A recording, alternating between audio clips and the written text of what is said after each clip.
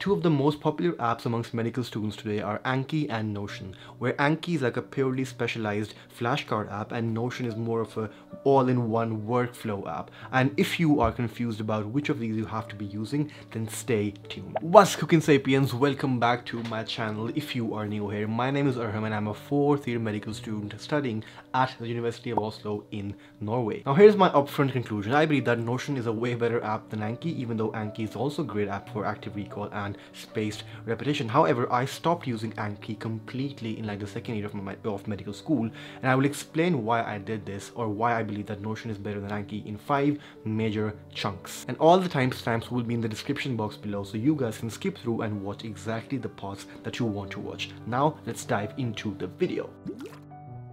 There are two main approaches to studying in medical school. Firstly, you have randomization, and then secondly, you have systemization. And I believe that Notion is far more superior to Anki because of its ability to systemize. And what exactly do I mean by randomization and systemization? Let's firstly talk about systemization. So the main reason why people want to take notes in medical school or in university at school generally is because they want everything to be systemized. You know, they want to sit down and note down the lectures in a very structured manner. You want to have the main topic and then the subtopic and all those explanations within those subtopics in a very structured and systemized manner, right? So for example, in medical school you have let's say I don't know, acute pancreatitis, right?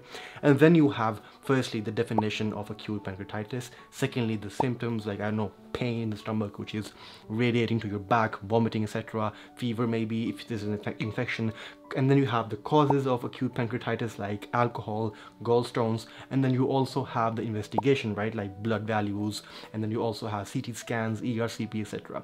And then you have the management or the treatment for that particular disease. So everything is quite structured and systemized. And the reason why I prefer Notion over Anki is because it allows me to systemize my active recall questions without taking any notes, and my workflow in Notion will be linked somewhere over here in case you want to know how I take active recall questions using the toggle feature in Notion. By randomization, I'm talking about the fact that there is little or no structure to your active recall. So for example, you do one question about liver cirrhosis, what exactly are the causes of liver cirrhosis, and the next question is explain the ECG findings in let's say STEMI or NSTEMI, and then thirdly you have a question about kidney stones.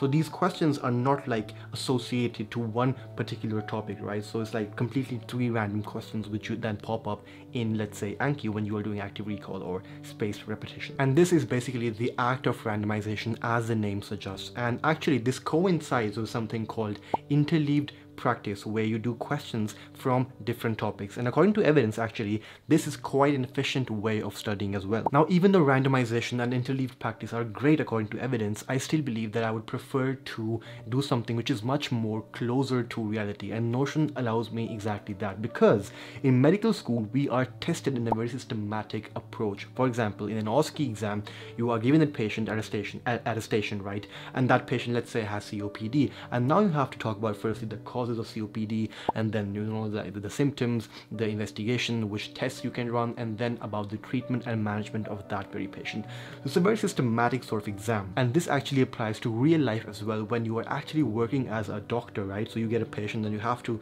take the patient history and the investigation and the results and the test and all that stuff. So it's quite a systematic approach. So yeah, I believe that Notion or active recall using Notion gives me a much more reality oriented practice or like preparation for my exams.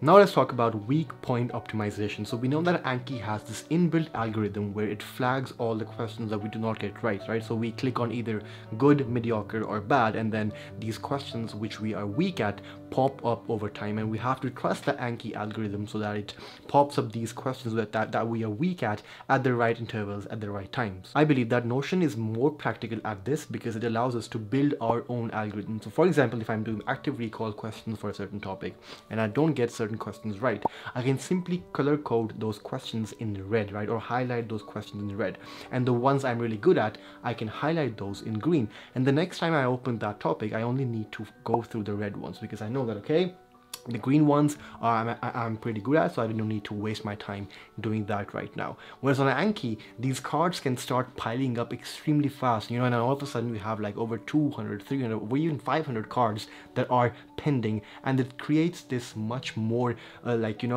environment, or like stress-filled environment where you have to go through all these cards even though you are only weak at a few of those cards. So yeah, I believe that creating your own algorithm is the way to go, and that is Notion really good at.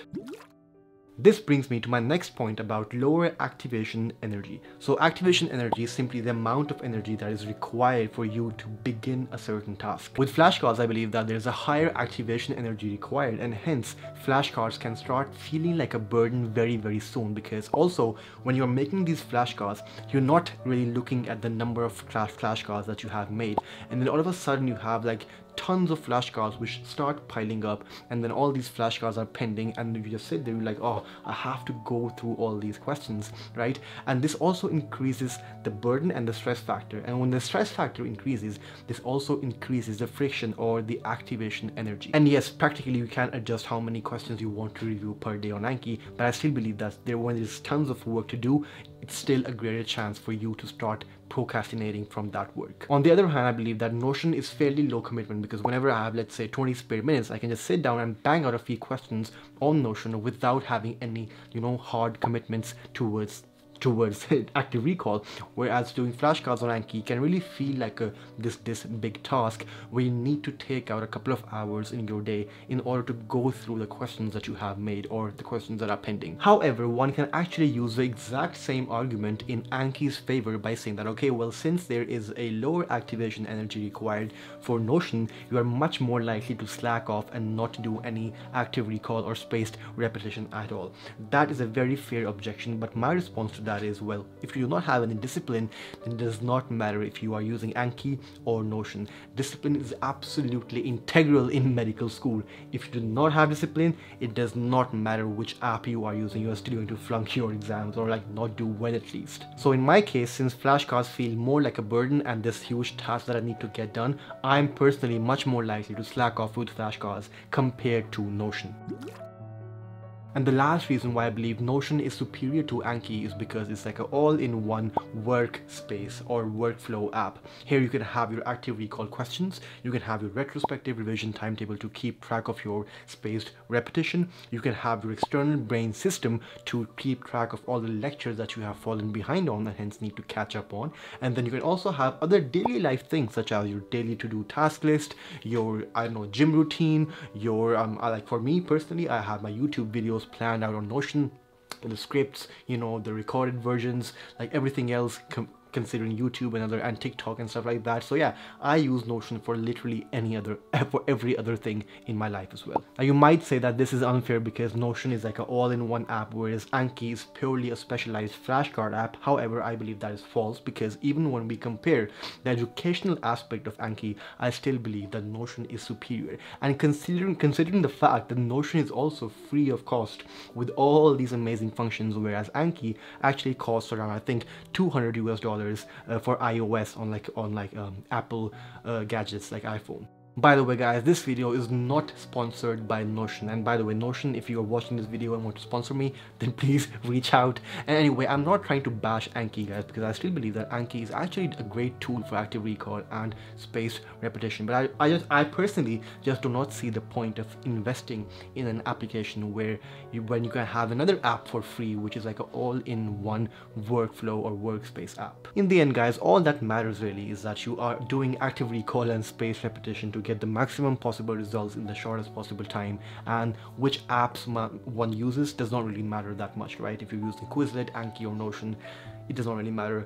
The most important part is active recall and spaced repetition. These were just my insights and my personal preferences. That's a wrap for today's Sapiens. I hope you found the video useful, and if you did, then you might also want to check out this video where I explain how I use Notion in medical school. And before you leave, make sure that you hit that subscribe button, because 78% of my viewers who are watching my videos, yes, you guys, have not subscribed to my channel. So please hit that subscribe button before you leave, and I'll see you in the next video. Take care. Peace.